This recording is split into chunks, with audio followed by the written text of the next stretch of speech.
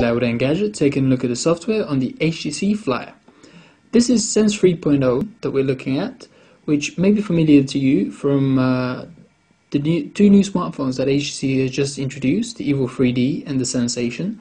None of them are actually on sale, so this is the first Sense 3.0 device that you'll be able to buy.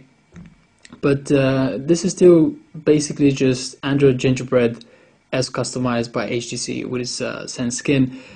Some things that are specific to the new 3.0 system are these more three-dimensional widgets that you can see. So there are these metallic elements kind of continuing the idea of this being a three-dimensional flipping clock kind of a thing. So now you have these little circles on the side.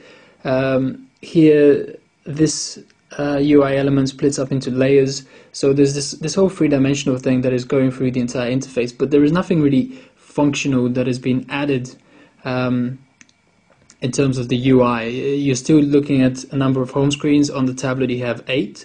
They work in portrait orientation and landscape. You have 16 spaces for icons on each home screen.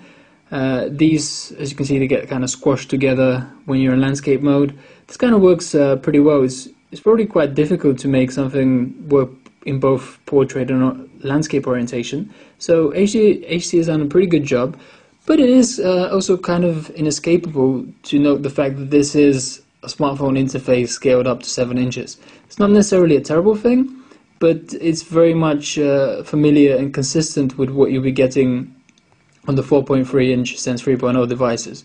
Coming back out to the lock screen, where you can see this rather resplendent weather animation, it's good and bad. The good is obvious; it gives you information. It is quite pretty to look at, but it makes responsiveness on the lock screen a little bit slower than if you have just a static image. Aside from that, you can have a static image; it's an option. But aside from that, this also works in landscape orientation. You have these 4 customizable shortcuts at the bottom. You can unlock the tablet by dragging the activation ring into the middle, or by dragging an app into the activation ring. So, for example, if you want to go into the camera, you can do that. You jump straight into that app, and you can just be shooting immediately. So that's really nice. We love that. Having only 4 shortcuts isn't many, but it's probably enough, we suppose, for a start. It beats anything else that doesn't have any of these shortcuts, so we're not complaining that much. Down here at the bottom, instead of the usual applications, phone and personalization menus, you now have 3 customizable shortcuts. Again, very nice. We like to have those available. The Notes application is linked up to the Magic Pen, is what HTC calls it, is the stylus. Sadly, this is actually the only application that really makes thorough and good use of the stylus. You can start making notes immediately on top of it. Using the lower button, you can highlight text, as you can see there. Using the upper button, it turns it into an eraser. And not pressing any buttons is the way that you can draw. So you can draw straight into this application with the stylus. Anything else that you want to work on top of, you actually have to take a screenshot of. So for example, if you're in the web browser, such as here, let's take a look here, you actually need to take a screenshot, which is done by tapping on the screen with the stylus, like so. You press save, that sends it straight into the Notes application, but if you want to look at the full image, you go into your gallery, and HTC calls these screenshots scribbles, so you've got your scribble right here, and now you can start annotating on top of this. Down here at the bottom is your dedicated key for the stylus. It can only be activated with the stylus. It doesn't respond to the human touch. That's available here in portrait mode, also available down here in landscape mode, so you can use it in both orientations as well. The options that you're given in the menu, first is for the size of your input, so from very small to pretty large. Then is for what kind of tips you might want to use, and then obviously a palette for colors. One thing I would say about pressure sensitivity is that the marker pen shows it off best. There isn't much, to be quite fair. So hard pressure looks like this, soft pressure looks like this, and there isn't much of a range in between the two. It doesn't really have a great variety of sensitivities. It's almost binary. It either knows that you're pressing hard or soft. That's about that. What I would say is that the Magic Pen works very well for most things, but it's quite hard to actually do anything with any precision. So trying to draw or write, for example, you end up writing it in a very big text, just because the precision of an actual pen just isn't available with this. What I would say is that if you're happy with slightly cruder doodles or drawings, this would do the job. It's also surprising how much time you actually end up using it, in spite of the fact that there isn't a great variety of applications available for it. If you go back into our notes here, I'll give you an example of something we created earlier. It's just a great deal of fun to be drawing with this thing, and it's not necessarily something that we can explain directly. It's just a very much a fun experience and an enjoyable one. And this can be useful. For example, the Notes application also includes a voice recording feature up here. So if you're at a presentation or a lecture or something of that sort, you can be taking notes whether with the pen or with the on-screen keyboard. The keyboard is also terrific to type on, particularly in terms of thumb typing. It just seems to be the perfect size, because it just fits. You comfortably reach the middle with both of your thumbs, but it's also so wide and spacious that it makes it very fast. We basically don't even see the need to ever go into landscape orientation when it comes to typing. This actually feels more awkward than holding it in portrait mode. This is an observation we had with the Samsung Galaxy Tab 7-inch, and it hasn't changed with this 7-inch device. It's just a great size for thumb typing. But in any case, you can be taking notes with the keyboard, with the stylus, annotating away, and then up here, you're recording voice. And the relevant thing, which you might be able to spot up here, is that you have little timestamps for when your notes are happening on the audio recording. So if you're actually taking a note on here, the application recognizes that, does a little timestamp, and it's a very quick and easy way to connect the note with the audio, which might actually be very handy. What we've noticed is that it needs a bit of a gap in time between notes in order to introduce a new timestamp. But generally speaking, there is a lot of practical use for this stylus, as well as the fun of it for doodling purposes.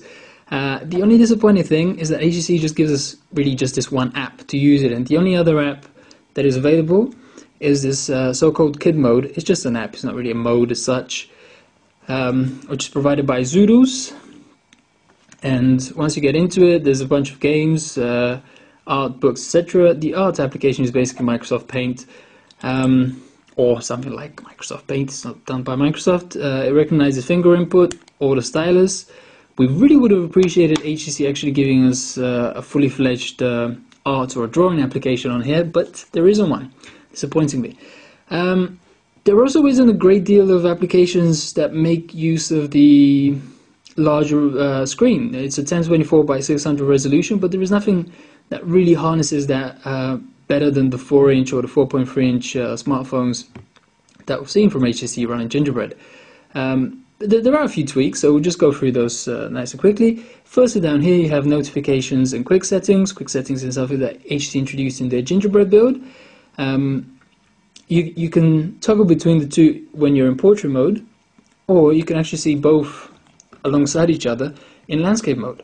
And this is also continued in a couple of apps, which we really appreciate the way that it's done. Here in the gallery, when you're in portrait mode, you only see the gallery as normal.